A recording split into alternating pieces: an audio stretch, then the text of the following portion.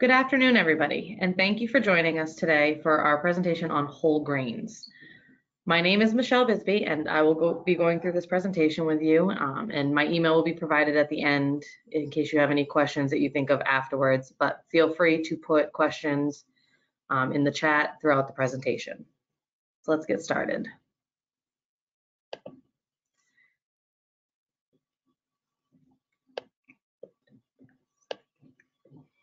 Grains are required to be offered at each meal service as described by the National School Lunch Program and School Breakfast Program meal patterns. Ounce equivalent standards are used to designate the contribution a given serving size makes towards the grain component. Therefore, grain products served must be credited based on ounce equivalent standards. An ounce equivalent is the amount of grain product that is considered equal to or contains 1 ounce creditable towards the grain component. So how do we figure out how these all credit? A wonderful, easy to use resource is the Exhibit A grains chart. This useful chart can be found here at this link, and if you are on our page, it's under the menu planning dropdown.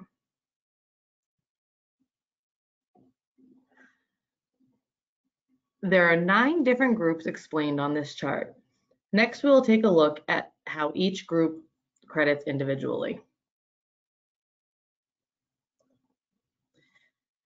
So the first group that is listed is Group A. These are things like breadsticks, crackers, savory items that are fairly dried out. Items in this group only require 0.8 ounces to credit as a 1 ounce equivalent. This is because they are considered to be dried items. There's not as much moisture, so they're not going to weigh as much.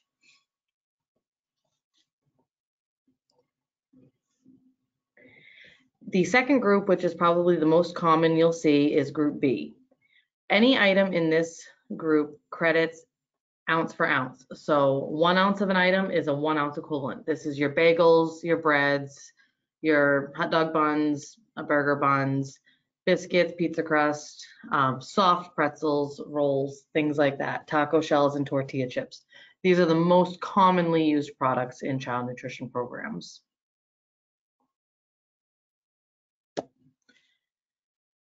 The next group is Group C. This includes your cornbread, corn muffins, croissants, pancakes, pie crust, and waffles. And it can also include cookies as well. Because there are other ingredients that go into this group, you need 1.2 ounces to equal a 1 ounce equivalent grain.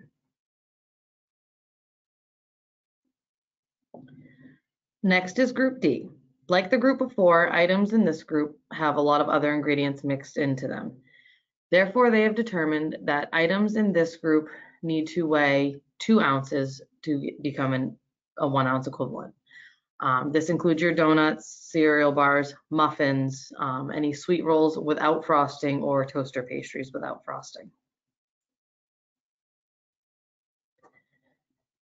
Group E is next. These are your cereal bars, breakfast bars, or granola bars that include dried nuts, dried fruit, or chocolate pieces, some cookies, some donuts if they are yeast raised or frosted or glazed, your French toast, any sweet rolls or toasted pastries that are frosted. Because there's more items even added to these, you need 2.4 ounces to equal a 1 ounce equivalent grain.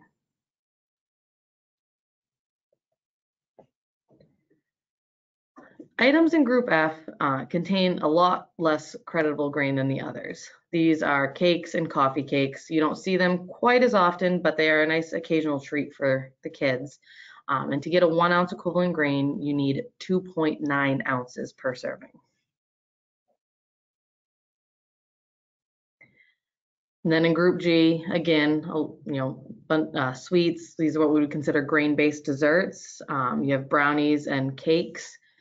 Once again, because there's a lot more, ingredients that go into these, and especially more sugar, you need a 4.4 ounce serving to credit for a 1 ounce equivalent grain. Group H are items that can be measured either in their cooked form or dry form. So for a 1 ounce equivalent in this group, you would either need a 1 ounce dry grain or a half a cup cooked product. This includes your cereal grains like barley and quinoa, your cooked breakfast cereals like oatmeal, cream of wheat, things like that. You got your pastas in there, ravioli, and rice. And then finally is group I. This is your ready to eat breakfast cereals. This category contains a few different scenarios because of the wide variety of different types of cereal. For instance, a 1 ounce equivalent of a flake or a round style cereal is either 1 cup or 1 ounce. For a puffed cereal, this is your Rice Krispies, things like that. You need 1.25 cups for a 1 ounce equivalent, or you could just once again weigh out an ounce. And then for granolas and things like that, a quarter of a cup will give you a 1 ounce equivalent. So there's a few different scenarios to look at with this category.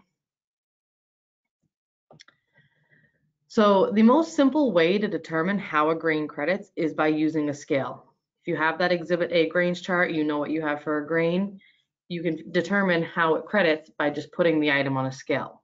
For example, if you're making muffins from scratch, all you need to do is weigh it after it is baked to determine how it credits.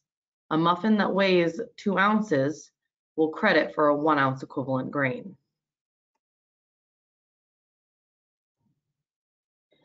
Another useful tool when crediting grains is actually using dishers, spoodles, or measuring cups.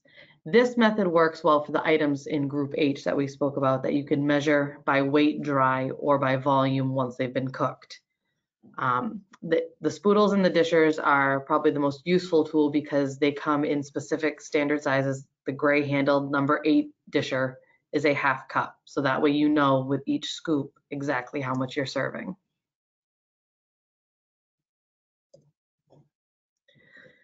So what whole grain rich means for homemade items or scratch made items.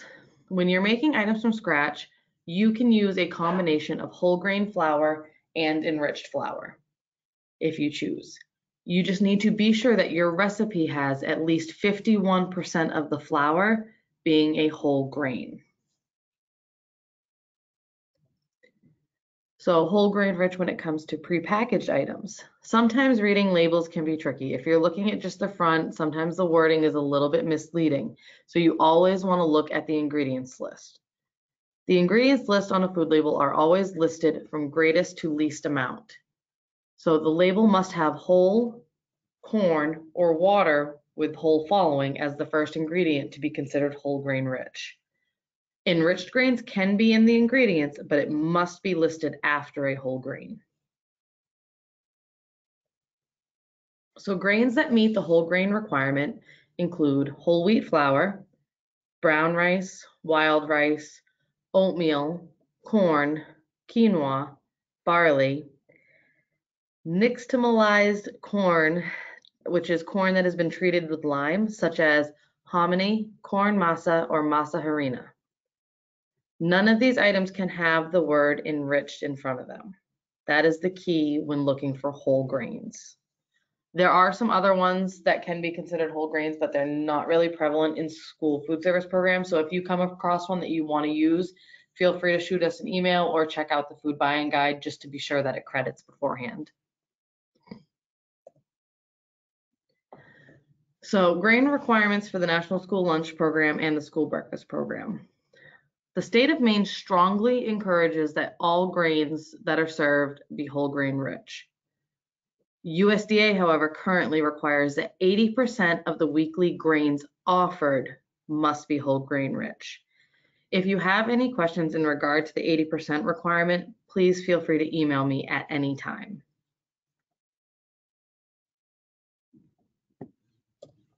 So at this time, we will take any questions that anyone has.